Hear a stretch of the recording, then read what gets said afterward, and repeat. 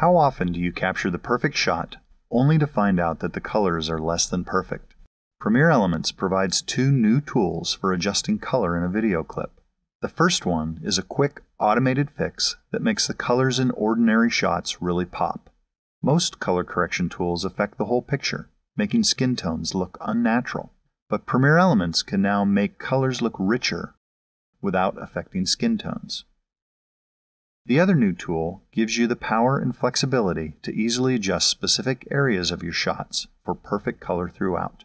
Color quality depends on lighting, and the colors may be okay in some areas, but not in others.